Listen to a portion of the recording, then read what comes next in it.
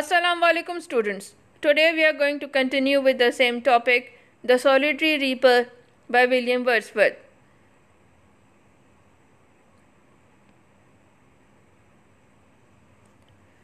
Behold her, single in the field, yon solitary highlandless, reaping and singing by herself.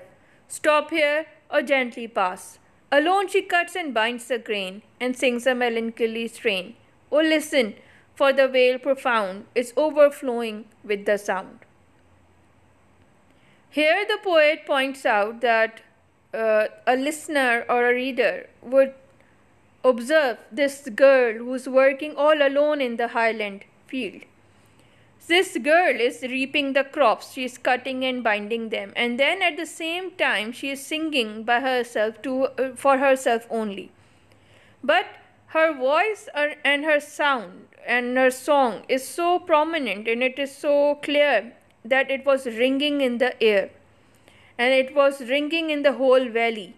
So poet says that anyone who is passing by should stop or could have stopped over there and could have listened to this song which she was singing. And he asked that either you do that and stop and listen or gently pass because she is on her work. And then he explains that she is actually cutting the crop and then binding the grain. And whatever she was singing, there was a sorrow in her voice.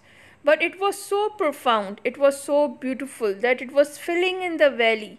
And then the whole environment was overflowing with her sound only.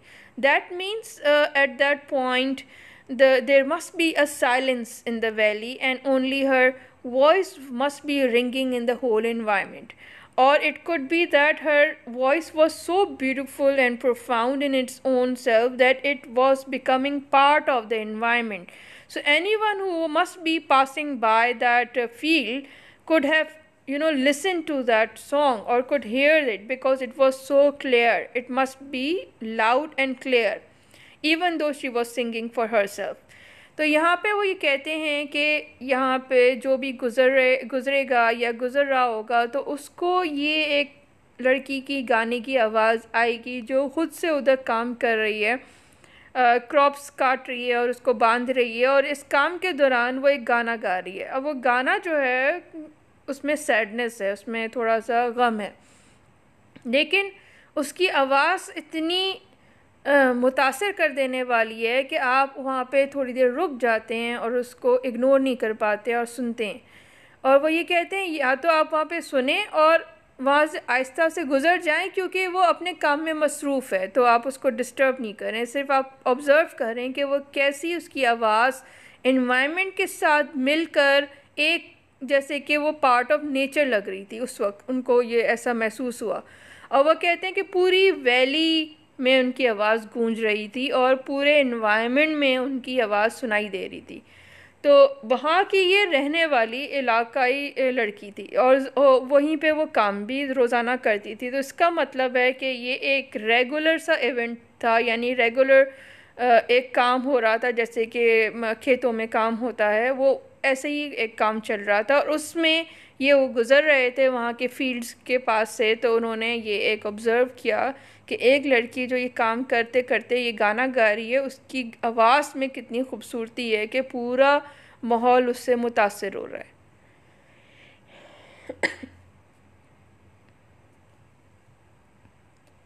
No nightingale did ever chant more welcome notes to weary bands of travellers in some shady haunt among Arabian sands. A voice so thrilling never was heard in springtime from the cuckoo bird, breaking the silence of the seas among the farthest Hebrides. Now here what he is saying is that no nightingale or no cuckoo bird could challenge the voice of that girl. It was so beautiful and so profound that it beats the voice of the nightingale and cuckoo bird. Because nightingale's voice is considered to be the most beautiful voice of any bird could have, and it belongs to the Arabian desert. When the tired people stay in the oasis where there is water and the shady trees are present, over there the nightingale sings, and then the the tiredness of the travelers goes away because of that beautiful soothing voice of nightingale. But he says that even nightingale cannot beat the sound and the voice and the song of that girl, and her voice which was ringing in the environment, it was so soothing. So he is giving that quality to her voice which nightingale has, and superior to that even. And then he compares the voice with the cuckoo bird. Cuckoo bird belongs to the Scotland seashore area, and furthest Hebrides, furthest means far away, and Hebrides are the small islands in Scotland territory. So it is counted as Hebrides, is name given to them. So he says that the cuckoo bird's thrilling voice, which could be heard to the far off islands in Scotland, cannot challenge or cannot beat the beauty of that song or the sound which was filling the whole mountainous area of Scotland, in that place where this field was and this girl was working. So यहाँ पे poet William Wordsworth दो ऐसी birds का नाम लेते हैं जो exotic हैं, ये एग्जॉटिक काइंड्स हैं, यानी ये हर जगह मौजूद नहीं होती. नाइटिंगेल अरेबियन सैंड्स को बिलोंग करती है और ककू बर्ड जो है स्कॉटलैंड की बर्ड है. तो यहाँ पे वो कहते हैं कि इनकी दोनों बर्ड्स की खासियत ये है कि ये बहुत खूबसूरत इनकी आवाज़ है, और जब ये चर्पिंग करती हैं इनकी आवाज़ जो है इतनी नुमायाँ है कि अगर नाइटिंगेल की बात की जाए तो उसकी आवाज़ में इतनी मिठास है और इतनी सूदिंग है कि वो जो एक ट्रैवलर्स होते हैं वहाँ के डेज़र्ट के, अगर उनको उसकी आवाज़ सुन लें शाम को रात को तो उनकी थकन सारी उतर जाती है. ऐसी ककू बर्ड की आवाज़ जो है बहुत थ्रिलिंग है, बहुत एक्साइटमेंट है ककू बर्ड की आवाज़ में, और जो फैसिनेट करती है लोगों की, और इतनी दूर तक जाती है कि वो जो जज़ीरे हैं उनके साहिल के करीब के तरीन और दूर तरीन जो जज़ीरे हैं उधर तक उसकी आवाज़ जाती है, यानी कि ये क्वालिटी है. तो यहाँ पे दोनों चीज़ों को उन्होंने लेकर बताया कि उस लड़की की आवाज़ में एक क्वालिटी थी, सूदिंग थी, वो बहुत दिल में उतर जाने वाली आवाज़ थी, और इतनी उसकी क्लियर और लाउड थी कि वो पूरे वैली में उसकी आवाज़ सुनाई दे रही थी. तो उसके आवाज़ के और गाने के सामने इन दो बर्ड्स की आवाज़ कुछ भी माने नहीं रखती. So this is how he is trying to appreciate the beauty of that moment, the beauty of that girl's voice and sound in that environment. Will no one tell me what she sings? Perhaps the plaintive numbers flow for old unhappy far off things and battles long ago. Or is it some more humble lay, familiar matter of today? Some natural sorrow, loss or pain that has been and may be again. So here he put forward several questions. Since the poet does not recognize the language, he was English and this girl belongs to the Scotland, and the Scotland language is Celtic and Gaelic, so she must be singing in her own language. So William Wordsworth can't recognize that what she was singing about. He can listen to the song, the sound of it, the quality of it, and can feel it, but he can't understand the subject of matter of the song. And it's very natural that if you like something, you want to know about it. So he guessed that maybe her song was about the wars or the unhappy times which have happened in the past, or it could be about on the daily basis matter, some sorrow or loss or pain she must have experienced or is going on with her life. So this is what he is talking about over here. यहाँ पे William Wordsworth कुछ सवाल रखते हैं कि कोई मुझे ये नहीं बताएगा कि उसके गाने में सब्जेक्ट मैटर क्या था, वो क्या गा रही थी, क्योंकि उनको उसकी लैंग्वेज तो समझ में नहीं आ रही थी, वो अपनी इलाकाई ज़बान में गा रही थी.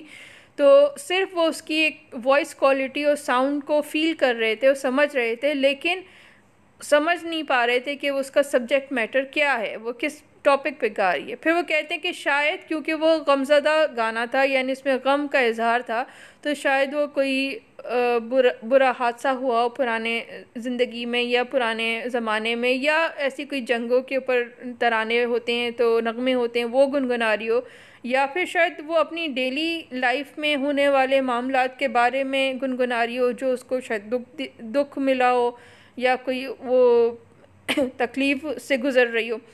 So here William Wordsworth is just putting ideas that maybe her song is all about on these matters because he couldn't understand what she is singing in reality. Whatever the theme, the maiden sang, as if her song could have no ending. I saw her singing at her work, and o'er the sickle bending. I listened, motionless and still, and as I mounted up the hill, the music in my heart I bore, long after it was heard no more. So here William Wordsworth very beautifully closes the poem with that whatever the theme this maiden, this girl was singing, it doesn't matter, because that song seems to be everlasting.